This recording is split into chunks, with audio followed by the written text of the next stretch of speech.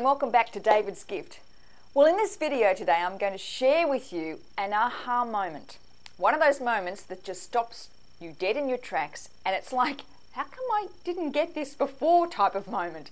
It was very public, by the way, too, so that was even more exciting. But before I share that with you, I want to talk to you a little bit about a new product we're going to be launching on David's Gift website in the next few weeks. You know, I received many emails from people over the last 12 months since the launch of David's Gift. And each email I've tried to answer individually. But what's happening, what I'm seeing when I go back and look at these emails, is there's a theme that runs through them. Do you know, most people want to know the same things, just at different stages in their child's development. And so I wanted to come up with a way in which I could share all that knowledge with you. And not only that, do you know, there's lots of stories about our journey, which I don't really want to share with just everybody. I really want to share it with people who have already read the book and who are on the same journey as we were on. I don't want to open it up to kind of just the world because they're kind of private.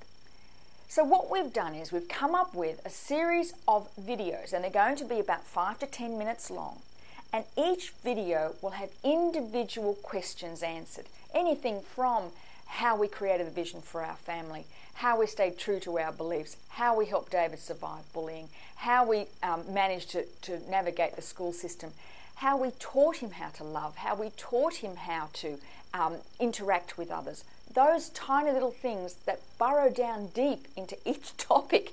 You know, I can just write about them, but, you know, I was very aware too when I wrote the book, it's very difficult to actually explain what happened. It really is only in a situation such as this, either in a seminar type situation or a recording as a DVD just like this, that I can really explain to you exactly what we meant.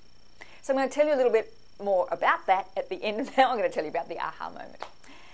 So yesterday I was speaking at a function, and there were about 50 people in the room, and men and women. And after I'd done my talk, there was a fair amount of time for questioning. There was supposed to only be about 15 minutes, but we were running almost overtime by at least 30 minutes by this stage, when a gentleman put up his hand and he asked me a question. And he said, "How did you teach your child the emotion of love?" And it stopped me dead in my tracks. And for a moment, I couldn't answer it. And then all of a sudden, it was like the floodgates open, and in came this incredible kind of knowing, this aha moment. I said, you know, I didn't teach him how to love. I showed him how to love.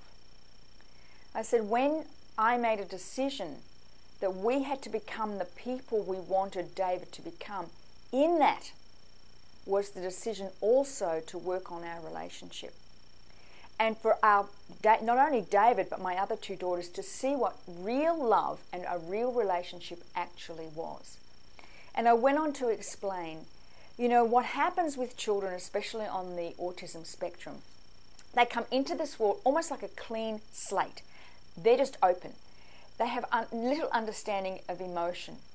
What they do respond to and what they do see is what happens in their home. And it was really important for me and for us to create in our home a loving environment, so he became comfortable with that. So he saw how a good relationship works, how he saw how love actually works. So when he steps outside that parameter of love, it doesn't feel right. That was the difference. And it was when I realized that I realized how powerful that decision I made back over 10 years ago, when I realized that what was the purpose of being successful in this life if the one thing I couldn't do was teach my child how to be happy and how to be successful. And so it's incredibly important that we, as the parents of a child on the autism spectrum, get it right. We need to get it right. We need to become the people we want our children to become. We can't teach them about love. We can't tell them about love.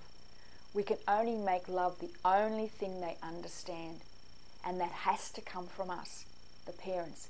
It's nobody else's responsibility to do that.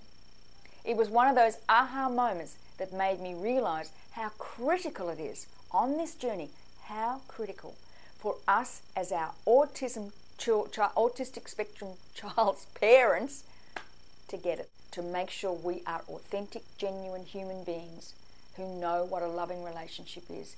Because right in the palm of our hands is the future of a generation of children.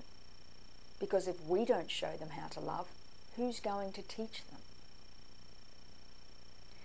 So the DVD series I'm talking about talks about those topics. You see, it's not just strategies, it's not just systems, it's not just therapies. It's creating a life for your child, and you hold the boundaries. I look forward to talking to you soon, and my next video will be more detail about the brand new product coming up with David's Gift. Bye for now.